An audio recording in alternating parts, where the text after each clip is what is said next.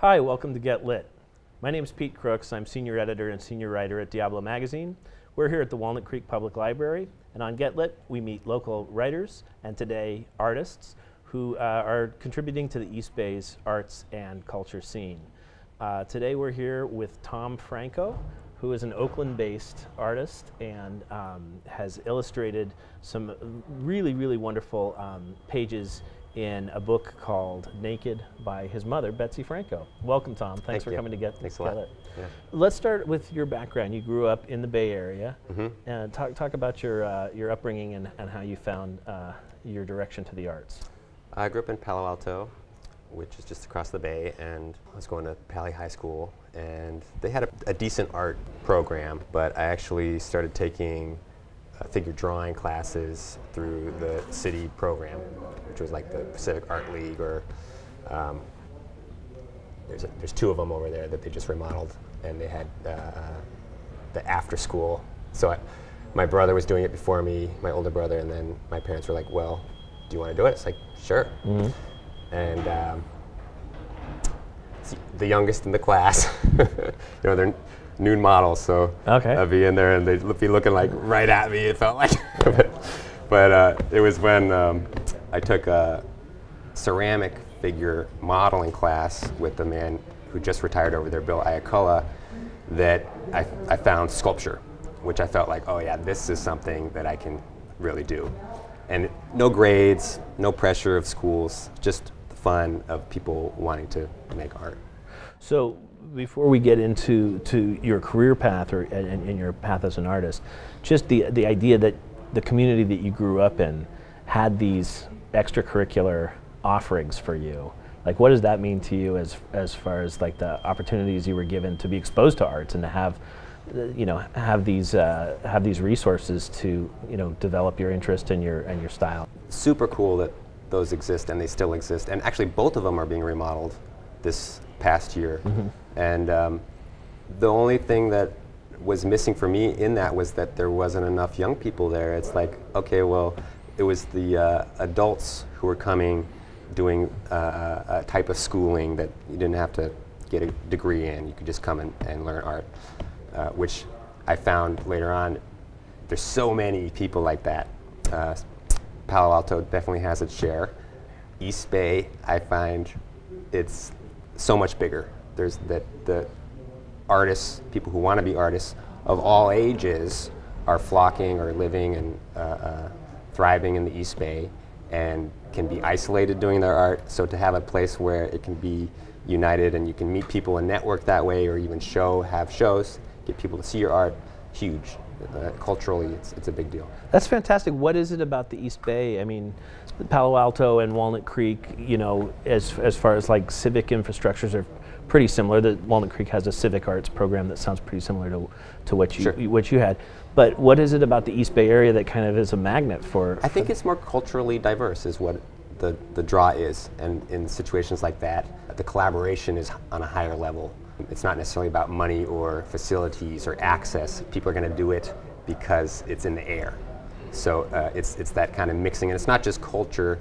In my work now, we also attribute it to a mixing of ages. Particularly with ages, to have those diverse perspectives has to feed the creative process, right? Yes, and something that came alive for me more outside of school, because I did go to I got my bachelor degree in art at UC Santa Cruz, and then took undergraduate classes at California College of the Arts in Oakland. This was when I moved to Oakland about 12 years ago. But it wasn't until I got out of the academic situation where this idea of, oh, what does it take to have a studio, have people around you making stuff, do shows, it suddenly became this whole thing about what is culture and what does that mean? It's such a living art. I'm the director of the Firehouse Collective, which runs event spaces and studios and apartments for artists, is that we're creating this lifestyle of being an artist. Being an artist or being artsy, it's almost like it's not big enough of a container. So it needs to incorporate all aspects of life. So we found that out when we were just doing studios, and it was like people would move away and we'd be invested in these people. It's like, oh, well, we have to have places for them to live too. And it kind of grows like that. The East Bay may be a magnet for artists, but it's still difficult as an artist, I'm sure, to maintain residency and have the space and resources to do that. A friend of mine is in an apartment in the Chelsea Hotel in New York, and there's such this terrific history of all this music and artistry that was going on there, but it's being renovated into like super plush condos, and they're like the last of the true believers are being shoved out one by one, and it's really sad and tragic, but it's the reality of the time. Talk about your motivation and the inspiration to create the Firehouse Artists Collective, which is in Berkeley and is soon to open a second space in Oakland. Fifth location. Fifth location. Yeah. Okay, well, let's go through the beginning of it, because it's the 10th anniversary this year of the so how did this begin? Left art school, decided that my master's program would be self-invented. I wouldn't do the academic version. I would do my own version, because I wanted to put into practice, my ideas instead of just kind of talk about it. So it was about 8 of us that got together and rented our first building over by the Ashby BART station in South Berkeley, and rundown building. We're still trying to fix it up 10 years later. But that was the beginning. It had studios, it has storefronts, and it has 4 apartments upstairs. And it's people who needed to have a place to live anyways, people who are going to make art no matter what, if it was in their room. The risk is that if you're not in the community, you're not going to make your art. You get bogged down by bills and work and da-da-da. So that cultivated for about 4 years, and we learned a lot about our functioning structure. And about 4 years into it, I became the director, the main director, and I partnered with my girlfriend, Julia Lazar. We do everything together now at this point. And there was enough artwork being made that we needed to expand and do shows. And the problem with that is that then you have to hustle the gallery circuit and be like, oh, will you please show my art? And oh, even like cafes, like you're like, oh, easy cafe, that's easy to do. No, not so easy. There's weird politics and stuff involved with getting it. Everybody has their own ideas, right? And there's so many artists that want to show, so we had to have our own space. And so I felt like that was the only way that I could really have my own art show, is to have my own gallery. So we got a gallery in North Berkeley, which was in more of a livelier retail scene, a lot of restaurants. They call it the Gourmet Ghetto area. And we've been there for now 5 years. We just renewed that lease. And it slowly pushed into larger studio spaces. Like we have this amazing project that came to fruition because of the gallery contacts that we made there on Gilman Street in North Berkeley. We have a new landlord now, and they built us a second-story, 6,000 square foot studio room, bay views. They built it for us, because we were there, and they wanted to promote arts.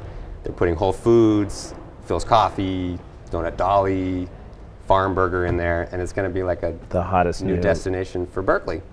That's great. This morning, we met with our other landlords,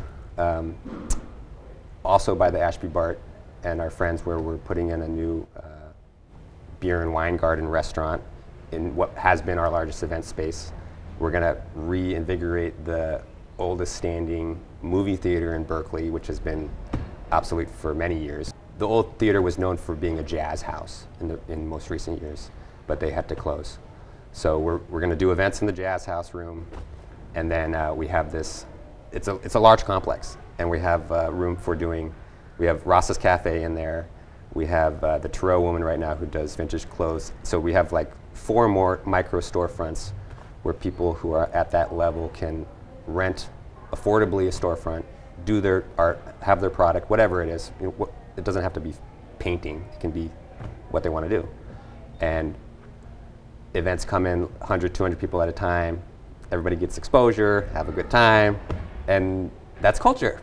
That's fantastic. People can live that. People will travel to hit that up. So this is not easy to do, the bureaucratic tape that has to be circumvented, and just the energy and logistics of this kind of infrastructure planning that you've got going. It sounds like you've got a really cool team of partners, and you've had some connections with landlords or whatever who appreciate what you're trying to do. Most fortunate.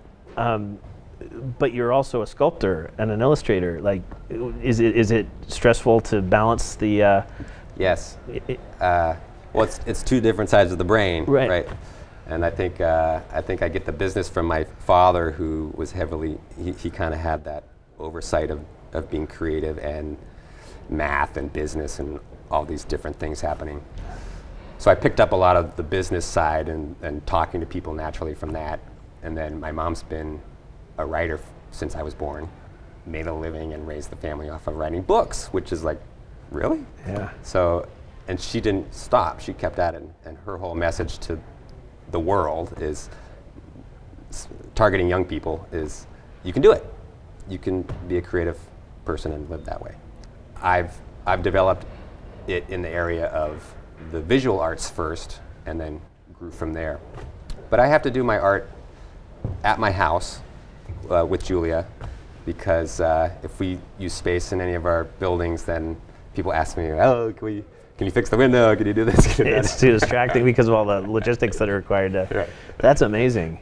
And so, when are you happiest? Like, when are you at your most, like, creatively pulsing, enjoyment of life? Always been a little bit hesitant to only do art. It's something about, like, is this okay? Am I gonna run out of ideas or energy, or am I gonna get isolated? I don't like any of those things.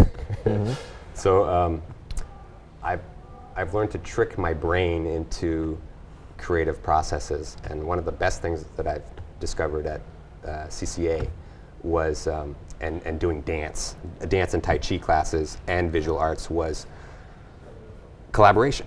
So working on a piece of art, like a sculpture, a very physical thing, and maybe in the moment with another artist making it, or passing it back and forth, having two pass back and forth. So you have this idea, oh, I'm making this, and then somebody totally goes over the top of it, and you're like, what? You just changed it. Like, I can't do the same thing anymore.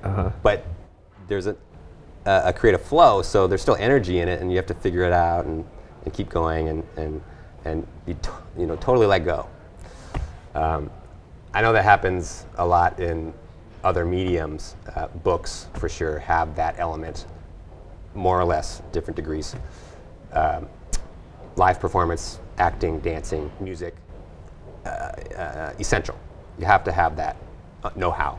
Visual arts somehow has slipped into the area where you don't have to do that to be the visual artist, which is, we're missing out. That's a shame. We're being robbed. And then visual artists tend to slip into isolation and say, oh, I'm a private art. Oh, give me a room where nobody can see me making my stuff. It's like half of the beauty of what gets made is watching the person make the work. When there's documentation of artists that we know making their work, that's so valuable. I can learn so much from that, just watching them do it. So that has tricked me into sticking with it and finding new ways to stay in the creative process, being activated by my fellows. That's fascinating. Now, you were talking about this piece that you brought to show us, and you're a storyteller telling a story with a still piece of art. Yeah. I think that's very, very interesting. Can you kind of tell us this story? This story, it's called The Four Shoe-Faced Brothers, who grew up with their teacher in the jungle, and they're learning how to be part of the community, and they get sent on this quest to help the neighboring village play a basketball game, and it's jungle ball, and they have to help these guys win the game to claim the land to either be a basketball court or a cornfield. And so it's their coming of age kind of in training as the Shoe-Faced Brothers.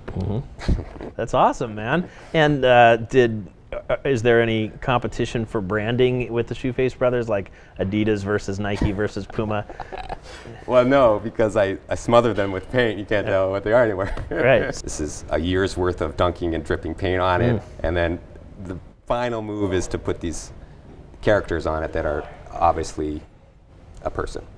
But before that, it's way abstract. I'm like, outer space, no, this, which comes from the collaboration process, no holding on or identifying what the thing is. Yeah. And it sounds like there's so much work that goes into this, a year of paint layers to give the piece density and meaning while you're meditating on what this is going to become. Yeah. So how much time did this piece take? Well, I try to, what happens is I do about 10 or so pieces at once so that I can let something dry and jump back and forth and again trick myself not to think too hardly, intently about any meaning going into a piece, but let it reveal itself as it goes. This piece took a year, but some have taken 3 years because they need to sit around longer and digest, and it's like, not quite feeling it, but then when the moment strikes, something is finished, and then it's like, oh yeah, it was totally worth it. I mean, I love it at the beginning, and then it's like, struggle, and sit in the corner, oh, go in the corner. And then I hate it. Like, I don't like it, don't get it. I don't like it. And then a year later, boom, happens. And it's like, oh yeah, that's it, that's the story. Got it. So I have to have like at least 10, or else you don't get to the oh yeah part. Okay. So, and are you like, does the oh yeah happen in the presence of the piece, or sometimes are you like at the Gilman Street location, and all of a sudden the Gourmet Ghetto piece, or you're obviously it's home because you said you work on stuff at home.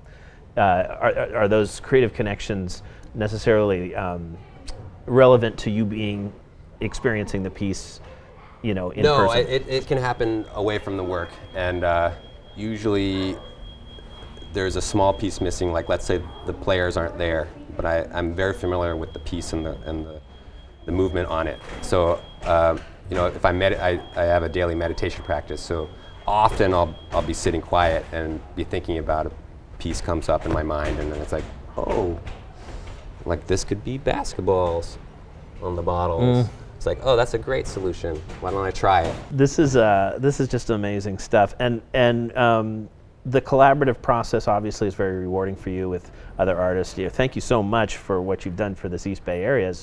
Talking about your relationship with your parents and what you got, like what the DNA and the life experience you got from them. What's it like to collaborate with your mom on such a fascinating, sort of magical, ethereal book? To share that experience with a parent. It's fabulous. So with the book Naked that I did with Betsy, because she's pulling influence from Rodin's sculptures and Camille Claudel's sculptures, and so they even come to life in the story, and so she asked me to illustrate the sculptures, which is like a whole collaboration with a famous artist who's not alive anymore, and she even brings Camille Claudel back to life, and so it's like this interdisciplinary crossing over of time and age and different cultures and the challenges of the different eras of being an artist. The hardest part about it is breaking into the publication world. So there's all these rules and technical aspects that you're supposed to just know, and if you don't know it, good luck. Like, you're going to take years to do it. So slow. And it's even slow for me. Like, I'm trying to get this book published, and it's like, who's going to do it? So she's cracked the code already, and she gets published every year. So to have her say, hey, would you like to be part of this? Not only am I feel familiar and comfortable with her style of writing and the characters that she forms, sometimes she uses my drawings as a catalyst, like in the case of the last book we did, Metamorphosis, junior year. She used my high school drawings that her high school character drew in the book. It's like, okay, well, that's a huge compliment. That's great. So sometimes it's the illo inspiring the words, and sometimes just the opposite. Yeah, sure. That's remarkable. She takes that risk. Now, you grew up in a home where your parent was publishing a book every. I mean, your mom's published over 80 books. Over 80 books. That's remarkable. I mean, but who were the writers, and what were the books that at a young age, at a formative age, inspired you creatively? Like when you went to the public library, when you were taking an art class, like what did you take home with you? Zweig, who made Shrek, not so much technically for his drawing craft, which was so easy and fun to look at, but more for his whimsical story play. He was a father, and he tells stories to his kids or whatever like that, and his sense of character and suspense, like, oh my God, but not being too scary. Sylvester and the Magic Pebble had that, like, oh my God, he turned into a rocket. Right, that's so terrific. There's something about those children's books and the imaginative space in illustration that I still think about books all the time that I read 35 years ago. I'll give you an example. C's candies.